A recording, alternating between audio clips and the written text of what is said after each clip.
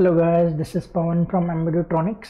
So today in this video tutorial I'll show you how we can basically connect our laptop to our TV without using HDMI cable.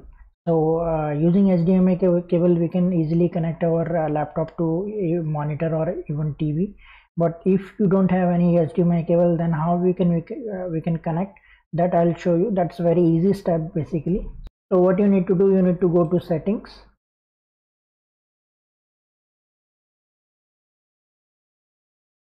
In settings you just need to search display, or here only you can see this display.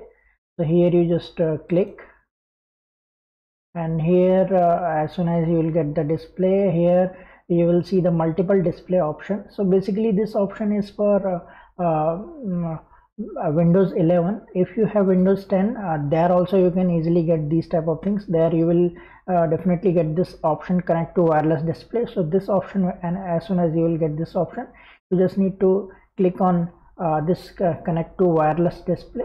So we'll just connect it, and if you will get your TV here, that is good without doing anything. But if you're not getting your TV on your here in this cast screen, so what you need to do, you need to go to the screen mirroring option in your TV, basically screen sharing option. So what I'll show you in the TV also how you can go to that way.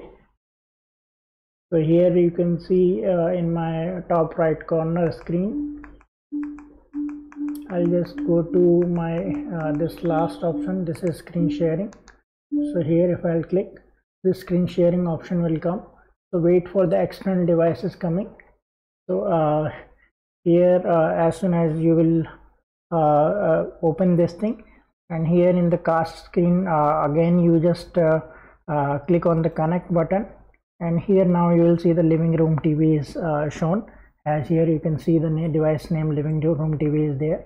So as soon as you will just click on that, your TV will be connected to your laptop will be connected to your TV, and it's just waiting for the connection. So it will just take few seconds more. So here you go, you can see now our laptop screen is connected to our TV. So this is the way. So I hope you like this tutorial. Also you can do all those things what you can do in your basically HDMI cable connection.